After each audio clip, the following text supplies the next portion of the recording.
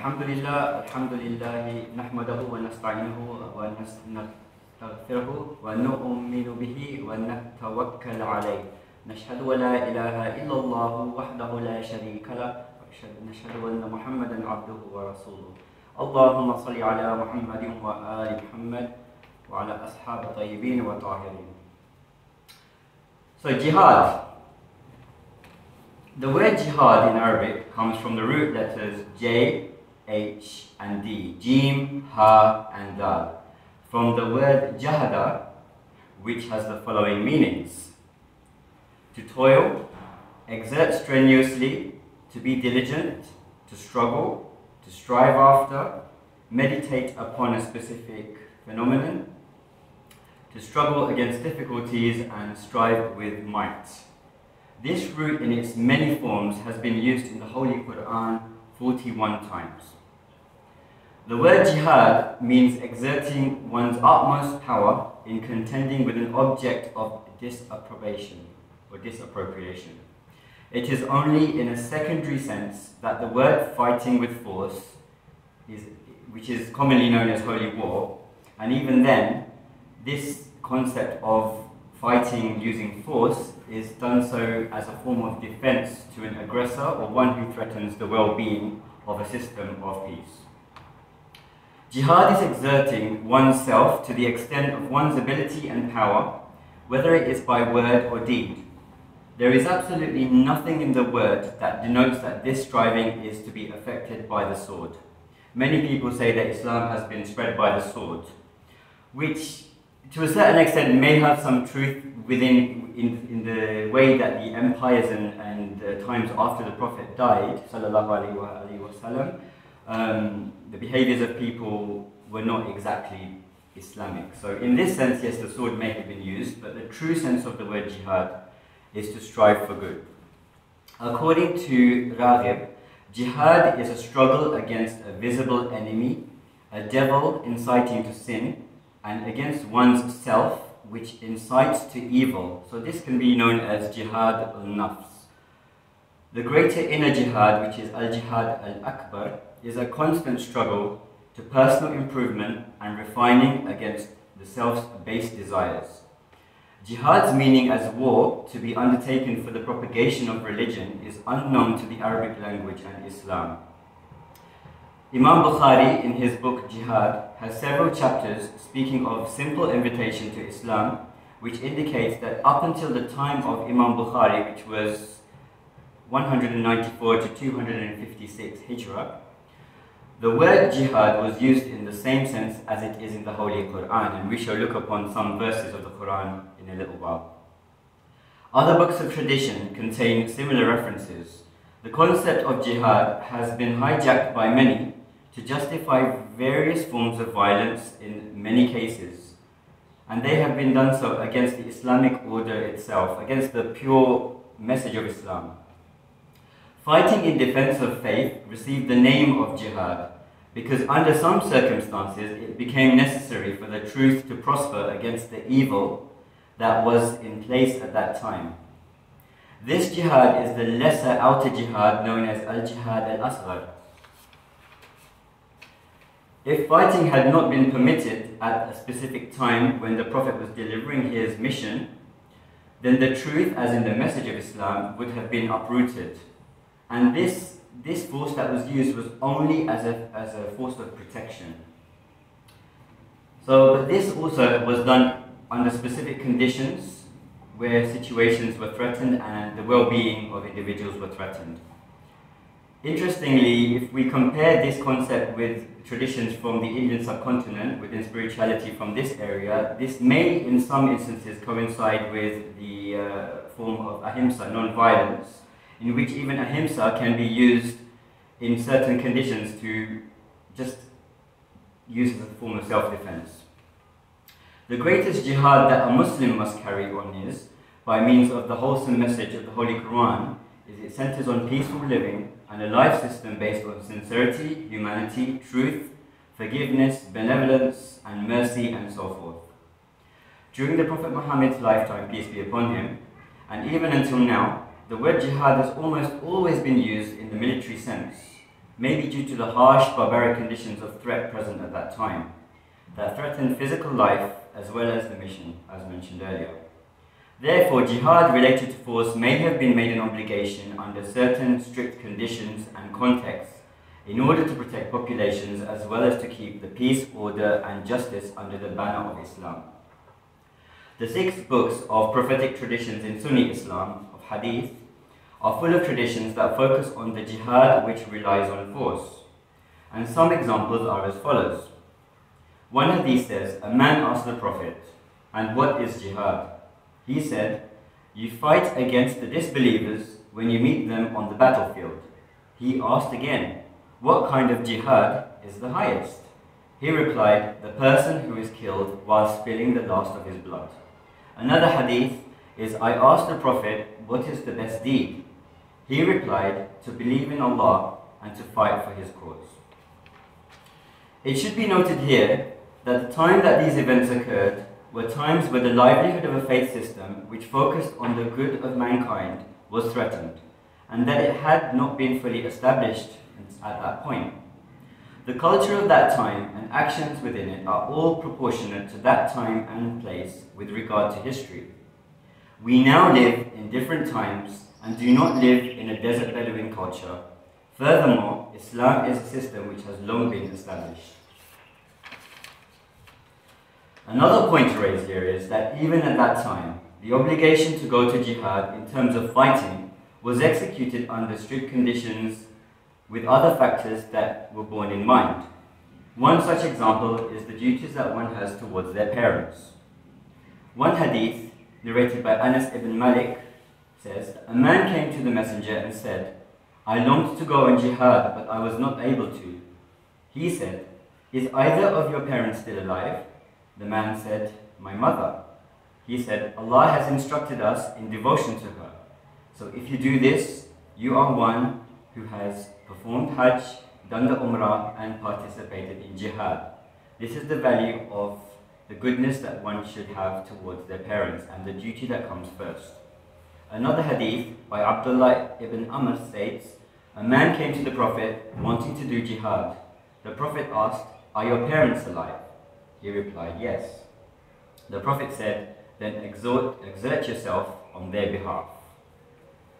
Third hadith by Jummah, narrated, I said to the Holy Prophet, "O Messenger of Allah, I desire to go on a military expedition, and I have come to consult you." He asked me if I had a mother, and when I replied that I had, he said, "Stay with her, because paradise lies beneath her feet." Regarding the concept and science of hadith, many factors, such as time, geographical location spanned of where they came from, under what condition and context the hadith was said, and the line of transmission of each hadith all need to be borne into consideration. Now, if these traditions are to portray the sayings, practices, behaviors and other actions of the Prophet, questions regarding transmission, forgery, personalities involved in the narration of the information rise to our minds. Also, we must understand that there were many empires which ruled after the death of the Prophet. There were many battles amongst Muslims, and internally many forms of literature were also destroyed and forged. This happened in all schools of thought. Mainstream Sunni Islam considers hadith a complement to the Quran and a must to explain the message through the recorded narrations of the Prophet's life. However, these traditions were compiled over 2 centuries after the demise of the Prophet, and also spanned only a limited geographical area after Islam had spread much further into the world.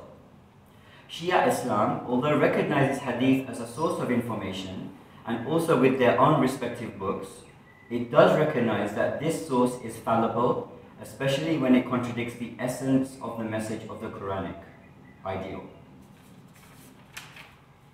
Only the Quran is the complete, detailed and sufficient word of God which nobody can refute or abrogate, whereas hadith on the other side has been compiled by men who may be subject to errors, forgetfulness and other concepts.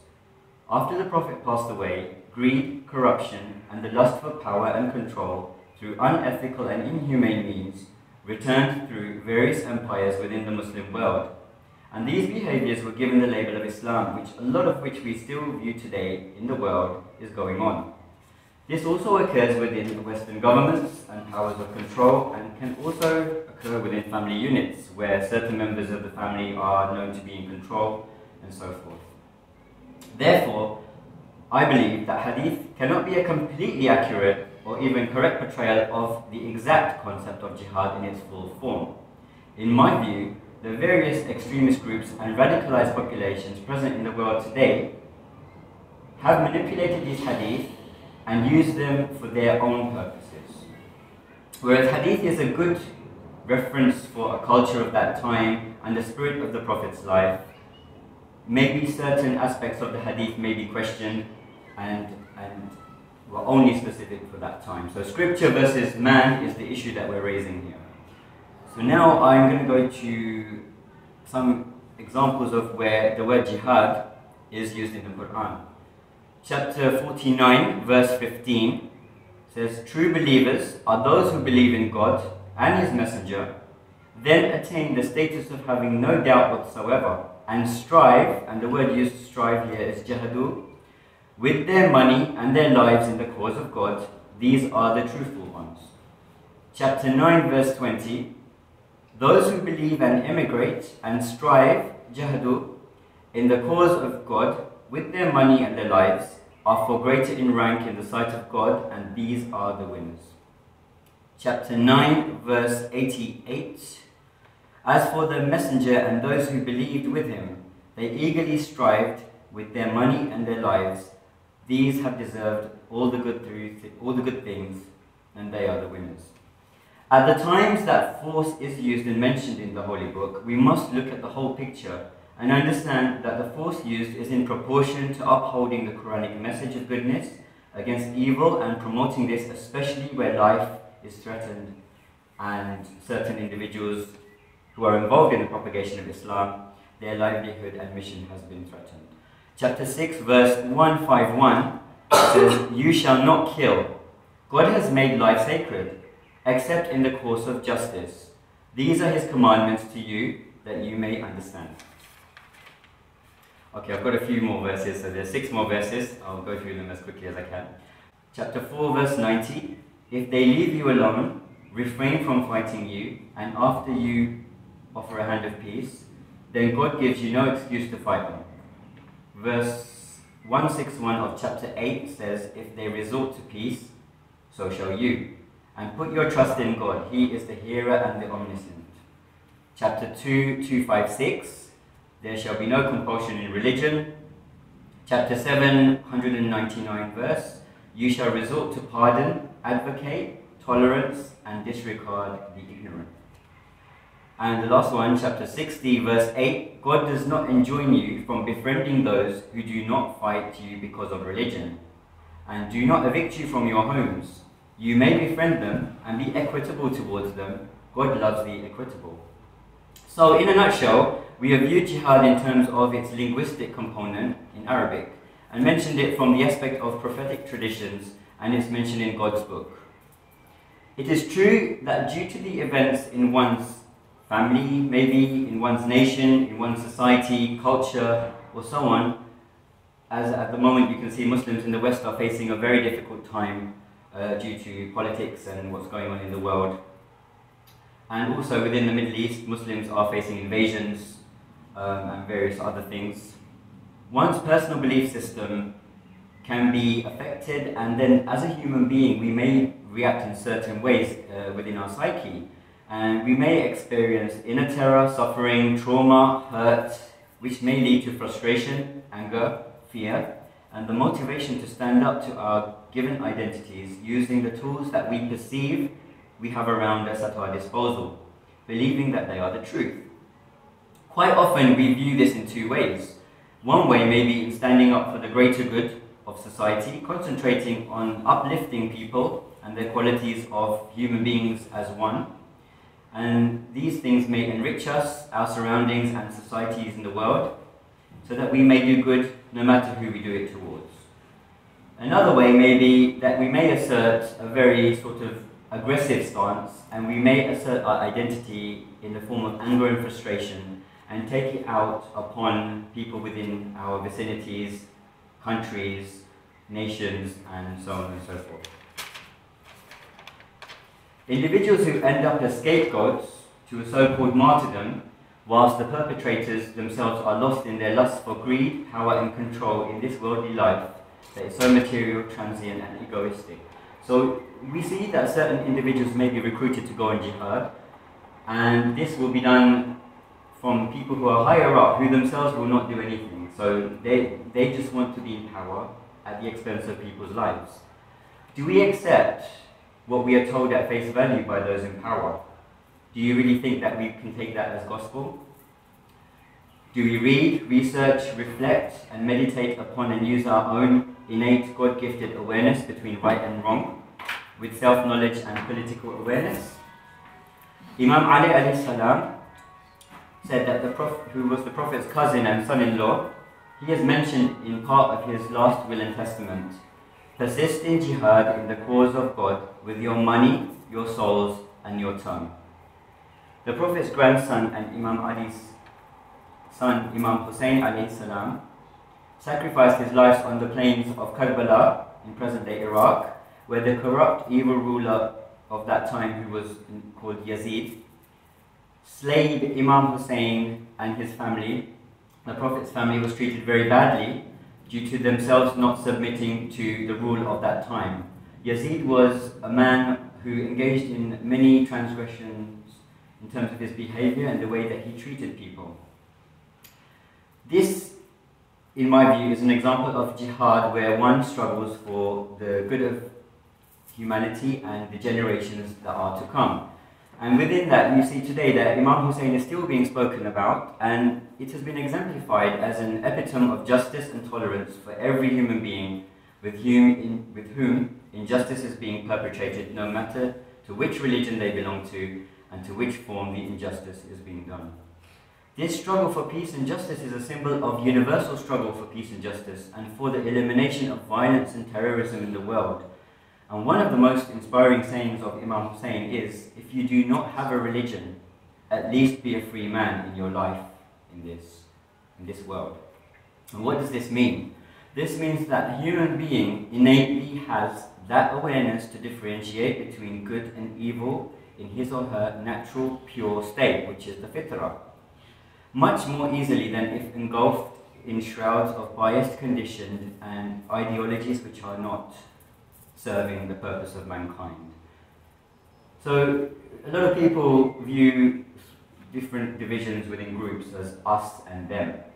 But it's about raising this vibration within us and raising this fitrah and this concentration of good that exists within us, and this realization as we, all of us, no matter who we are a collective consciousness, as one nation or ummah of mankind, and we should all stick together and fight this jihad together against all things evil to encourage the greater good for ourselves, for others, and for this world. Verse 256 of chapter 2 in the Holy Quran says, "There shall be no compulsion in religion.